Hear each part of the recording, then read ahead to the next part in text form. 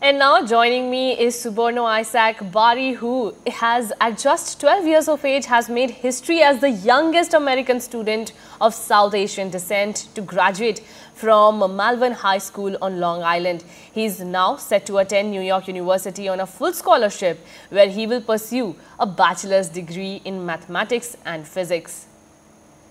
Now, first of all, thank you so much, Isaac, for speaking to us. How do you feel after being achieving such a feat at just 12 years of age?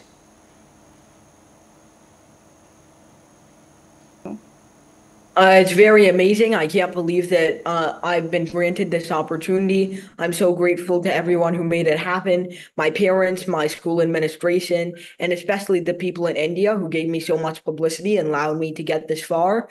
And I think I'd also like to commemorate all the hard work I myself have done to get myself through all of middle school and high school so fast. And it's been a very incredible journey so far, and I can't wait for what lies ahead in college. Now, you're going to study math and physics, and you've also taught an Indian institute before. What is it like to teaching, older people?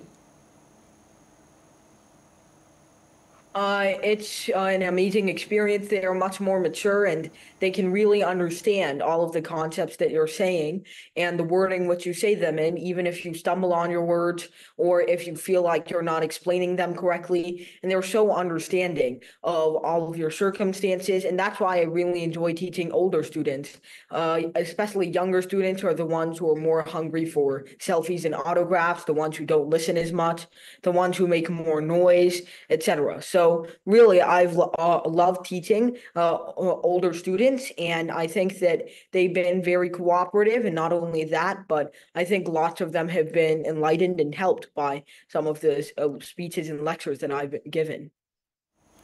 Right, and it's an amazing thing that you have done. And how does a 12-year with a workload of a 20-year-old go about his day? How do you spend your time outside of academic work? I've loved having hobbies, especially chess, badminton, biking, etc. I've also introduced myself to some new things like piano, but I'm not that good at it yet. I feel like there was so much time for me to spend, and there's so much time for me to spend still, especially since it's summer now. And I'm sure that once my courses start at NYU, I will have a much more hectic schedule. But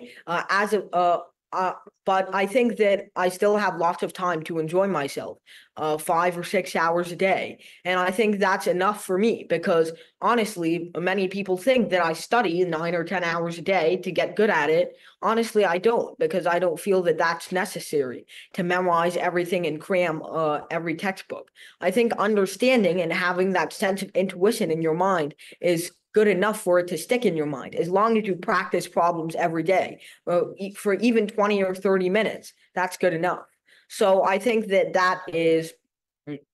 that's all you need, and the rest of my time I spend contributing to myself rather than just studying math and science. So I think that it's not necessary to study that much if you actually understand the concepts behind everything. Well, a very important point made. Exactly. If you know the concept, cracking any situation and any problem will be easy. Thank you so much, Suborno, for joining us and talking to us on NDTV.